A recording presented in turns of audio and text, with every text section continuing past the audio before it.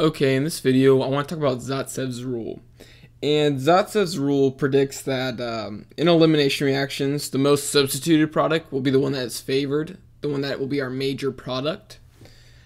So the most substituted, so let me write that down. Most substituted. The most substituted alkene we can have is a tetrasubstituted, so tetrasub. And that looks like something like this, where we have a double bond, where we have 4 R groups, which would look something like this. 1, 2, 3, 4 R groups. Obviously, the next one would be tri-substituted, so tri-sub. And we would have something with 2 R groups. And then another R group, and then just a hydrogen.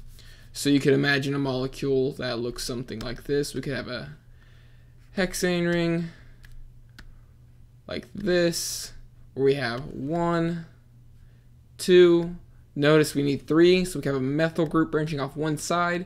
Now we have a tri-substituted because this carbon right here has a hydrogen. So this would be tri-substituted. Oh, let me fix that. Let me go back here. There we go. The next one would be di-substituted, but this gets a little bit tricky. There are 3 different types of di-substituted products we can form. One being trans, where we have our R groups on opposite sides. So we have hydrogens here. We can have a cis alkene, where we have R groups on the same side. Or we can have a 1-to-1 di-substituted with both R groups on the left or right sides. So these are di-substituted right here. These are di-substituted products. And it turns out that stability increases going to the left. So stability increases. So trans is the most stable. Then it'd be cis, and then lastly it would be 1-to-1 di-substituted. Like these are all di-substituted. So this is your number 1 stable product using Zaitsev's rules, tetra, then tri. And then finally we have our di-substituted, but our very least stable, the most terrible product we could form would be something where we only have 1 R group. So hydrogen, hydrogen, hydrogen. So we only have 1 R group, and this would be mono-substituted, monosub. And so this is tetrasubstituted, your most stable. Then it'd be tri, then it'd be trans, then cis, then 1-1, and then finally mono. So this is your worst, or your least stable, all right. Least stable. Okay, let's do a problem. Okay, let's start off with something quite basic from using Zaitsev's rule. So if I gave you these compounds right here,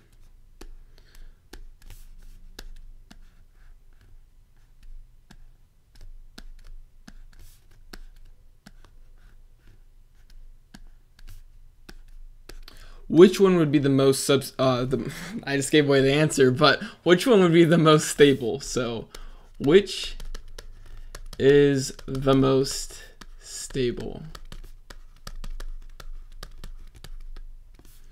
That would be the most substituted product. This one only has 1-2 R groups, and they're both going like this.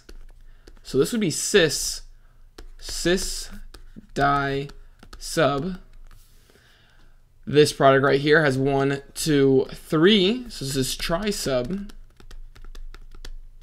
And this one has 1, 2, 3, 4. So what would that be? Tetrasub. So which one is the most stable? The one that has the most substituents. So that'd be tetrasubstituted. So I'll give that number 1 for most stable. This is number 2 for being in the middle, and this is our least stable product, number 3. So least stable, and this would be most stable. Okay, let's do one more example Okay, let's look at this last problem here. We have 3 different alkenes that all have 4 carbons. Now, which one is the most stable using Zaitsev's rule? So, Zaitsev's rule, which means we are looking for the most substituted. Okay, so this one right here, we see we have 2 hydrogens branching off of it, off this carbon. And we only have 1 substituent, which is this ethyl group. This whole thing right here is our substituent, that's our ethyl group. So this would be a mono substituted, so mono sub, because we only have 1 substituent branching off of this carbon. This carbon does not have any substituents, it only has these 2 hydrogens. So let's look at this one. We have 2 substituents, each going in opposite directions. So this is trans, and trans is disubstituted, so disub. This one has both R groups, or both substituents going in the same direction, so this would be cis. This is also disub. So obviously one of these is going to be the more stable one. And which one is that? Well, from using Zaitsev's rule, we would find out that trans is the more stable one. So this is the most stable product, number 1. Most stable. So obviously this one will be more stable than mono because mono only has 1 substituent. So this would be number 2. And then finally, this is number 3 for least stable. I hope this video helped you out, and that does it for this, and thank you for watching.